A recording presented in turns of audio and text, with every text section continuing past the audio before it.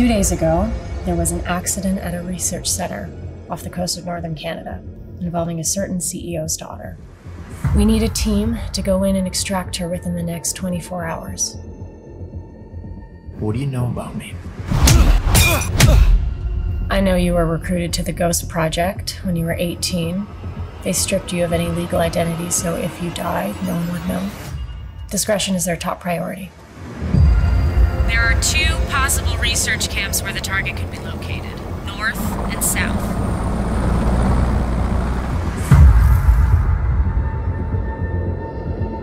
Any idea what we're dealing with? Just that it's dangerous. What the hell could have done that? Y'all see anything? My guess is that surviving on the island for longer than 3 days has proven to be difficult. Man, what the hell is that?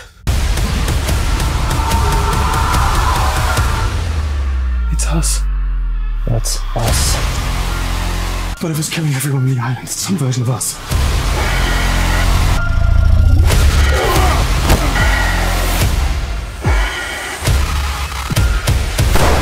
How do you survive against an island full of stronger, faster, deadlier versions Shit, you nasty!